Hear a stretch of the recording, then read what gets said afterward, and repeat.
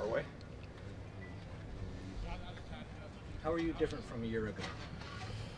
Well, I mean, physically, I've just gotten stronger and faster, and I think mentally, just being in the offense for a full year, in a season, I think has just enabled my abilities to, make the offense better.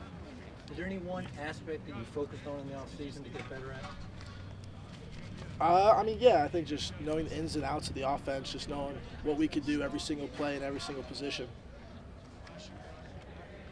You got a young receiver core. How are they? You worked with them in the off season and now in the first 3 practices. How are they progressing? What do you think? What's your expectation there? From spring ball to now, I think the wideouts have moved along great. I mean, yeah, they're young, but we worked well in the offseason enough to where I've definitely seen some huge strides from June to now. And, with Kakoa and Trey as newcomers, we got to get them mixed in a little bit, so that'll come with just reps. How are they doing? They're doing good so far. Yeah, I mean, they're new. They got here 2 weeks ago, so with reps, they'll get a lot better. Talk about the work you've done with Nico in the offseason and some of those guys. Yeah, so we had PRPs twice a week in the offseason.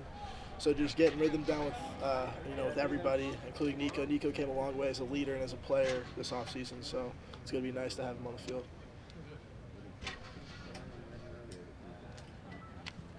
You guys good? All right. I just like one